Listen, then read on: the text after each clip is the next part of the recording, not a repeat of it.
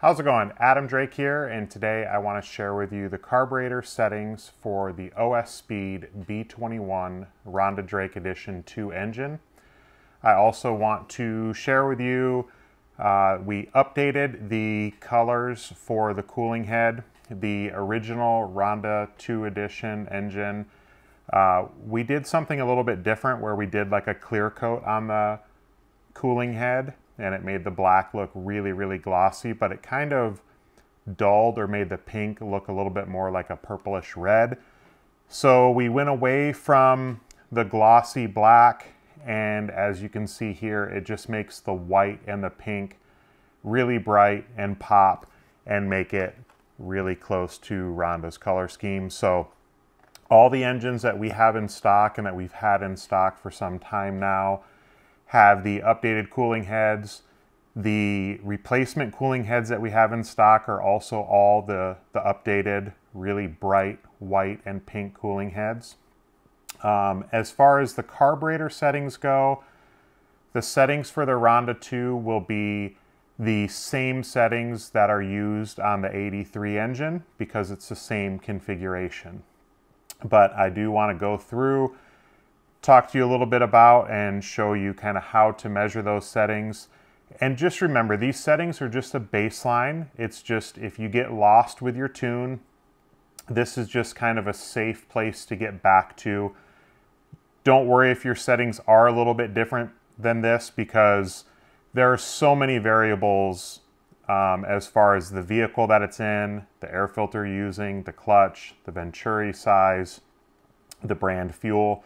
All those can play a bit of a factor in what your carburetor settings are going to be. So this is going to be for the OS Speed B21 Ronda 2 in a Mugen MBX8R with Flashpoint 30% fuel. So the idle gap, we normally start at 0.5 millimeters, so half a millimeter. I have other videos where I show how you can measure that. I like to just use a little zip tie to measure the idle gap. I don't really go back and check the idle gap too much. Normally I will, like especially if you get an engine from us that comes broken in, we set the idle gap as well as the low speed and high speed needles for the initial break-in. But starting or baseline, if you get lost, half a millimeter. It's fine if the idle gap is slightly less than that, or even slightly higher, depending on how much time you have on the fuel or how much fuel you have through the engine. But again, baseline would be half millimeter for the idle gap. On the low speed, you're just going to take some digital calipers. You'll make sure that you zero out the calipers, and you want to lay the calipers across the idle screw, so you don't want the calipers to actually fall into the head of that idle screw. And then you will measure by pushing this down flat, making sure that it's sitting flat on the low speed assembly. And the baseline for that is going to be 0.35 to 0.45 millimeters in from flush. So next we will move to the mid-speed needle. And this normally comes set at flush. Typically when the engine is kind of at race tune, we will end up just slightly in from that. So we're gonna say 0.1 millimeters in from flush to possibly even 0.15 or even 0.2 millimeters in from flush for the mid-speed adjustment. Now, for the high-speed adjustment, this is where you're going to probably see the most variance, but again, just want to make sure we get you in the baseline.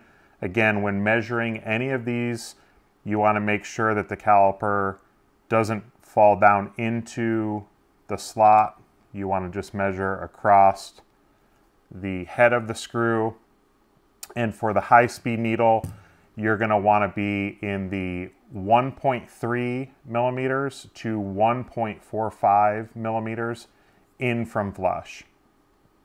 Now, again, It's fine if your settings vary slightly from this. This is just if you get lost. Say you have a gasket that rips and your engine kind of gets out of tune, or pressure line rips or falls off, and your tune gets out of whack, and you just want to kind of get back to home or back to a baseline with an engine that is fully broken in. Now, if you're just getting ready to break in a new engine, these settings are going to be too lean for that. So if you have questions on settings for this engine or any of the engines, we have a lot of that information on our website at thedrakeracing.com, or you can always feel free to message or email us directly.